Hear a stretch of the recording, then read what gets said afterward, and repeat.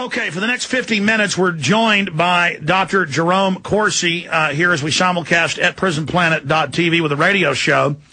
And he wrote an excellent article back in 2007 at WorldNet Daily. We were covering it simultaneously here from the SPP documents that Judicial Watch and others had sued to get of the North American Union body. And they kept saying, we're going to use pandemic flu, economic crises to bring in the North American Union, but this is secret from the public. We've got to keep this secret from the public.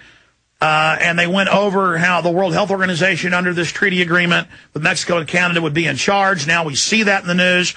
Mainstream news is now reporting what we reported and what Dr. Corsi is reporting, that this is the great time for the New World Order and globalism because it is now out in the open. So to break this down and his overall take on this fear-mongering distraction that's been used to get all the other real news out of the headlines is Dr. Jerome Corsi, best-selling author and writes for WorldNet Daily. Doc, thanks for coming on with us. Hi, Alex. Great pleasure to be with you. Thank you. You bet. Okay, let's go back to that article you wrote in 2007, which is almost like prophecy with what actually happened. Well, in 2007, there was the Security and Prosperity Partnership up in Montebello in Quebec, Canada. I was there. And what came out of that agreement was out of that meeting was a new agreement that was signed by Canada, the United States, and Mexico, which was a North American plan for avian flu and pandemic influenza. And what the document agreed to was that if there was going to be an outbreak of avian flu or any pandemic influenza in North America, we, the United States, and the Canada and Mexico would handle that outbreak under the United Nations law. And I documented that there is, in fact, the United Nations has a coordinator, a UN system influenza coordinator, who's Dr. David Nabarro. I believe he still is senior policy advisor to the UN Director General. And the United States has been moving in this direction for some time. In 2005, President Bush had announced a new international partnership on avian and pandemic influenza. It was at a high-level plenary meeting at the UN General Assembly in New York on September 14, 2005. So it's quite clear that North America has a plan for handling these health emergencies, and the plan is to go under the Blue Helmet rule. And what it means, essentially, Alex, kind of breaking it down, is that the United States is no longer sovereign over health emergency situations. That's the bottom line. Are you there, Alex? Yes, I know it's rare for me to actually shut up and listen to you. I'm just listening to you go over it. Please continue. And in fact, the agreement is still on the SPP website. If you take a look at the SPP, www.spp.gov,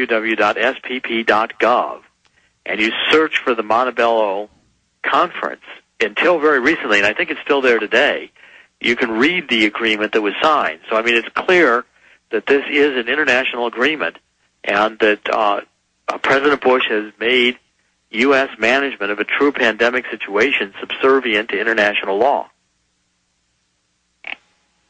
Now, I want to expand on that because, I mean, it's one thing to read you writing about this a couple of years ago from the documents. You know, you and I and others have researched that we know it's true. It's another thing to see Reuters, you know, with UN in control of global pandemic, UN telling Mexico, U.S., Canada, Europe, China what to do. This is more just acclamation, and that's part one I want you to comment on. Then part two, Fox, CNN, MSNBC, CBS, all, yes, martial law is a good thing. Forced inoculation is a good thing. We may lock down U.S. cities, but we're going to leave the borders open. How ridiculous is that? Well, and as I pointed out, by the way, it is on the spp.gov website. I just found it under the Montebello Conference. So far, this whole swine flu outbreak has turned out to be completely a minor event. And there's very few cases of it. The cases that are found in the United States are not lethal. They're able to be handled by various kinds of antibiotics that we have on the shelf. The cases that are in Mexico are occurring because Mexico is largely a third world country, and there aren't even good sanitary conditions in much of Mexico. So Mexico is going to be more prone to having an outbreak like this. be a little bit more virulent.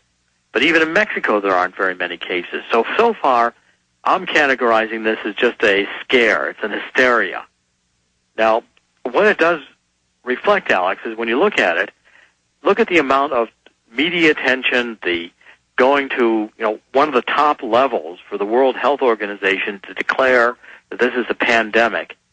All the quarantining that's going on in Mexico, the preparations are clearly in place for the governments in North America to use a pandemic fear, saying, oh, it's 1918 again. There's going to be 30 million people that die worldwide, like happened at the end of World War II with the flu that spread across the world at that time. World War I, yeah. World War I, 1918.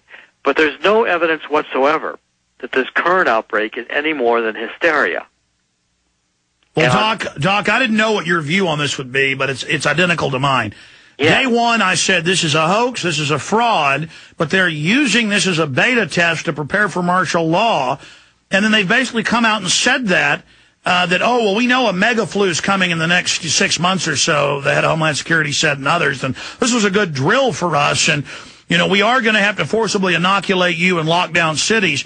This is perfect to have this while society collapsed, while the offshore banks, now Bloomberg reports, have stolen 14+ trillion. It's now over 12 trillion. Last time it was 12 trillion. Every few months we learn the next, horrible number, over $1 trillion a month.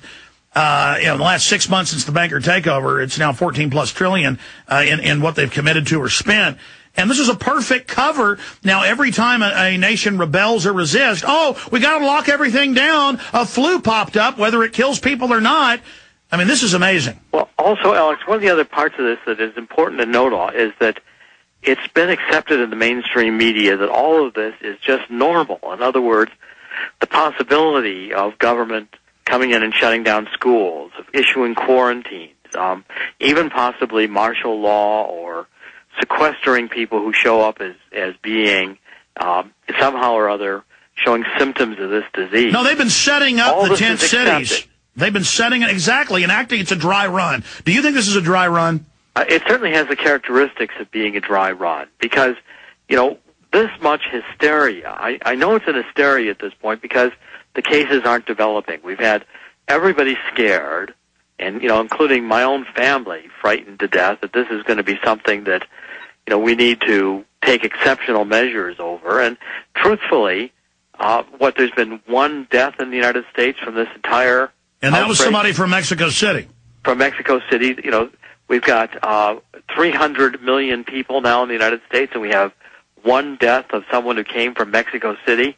And yet we have nightly news reporting and the White House coming out with special announcements. We have the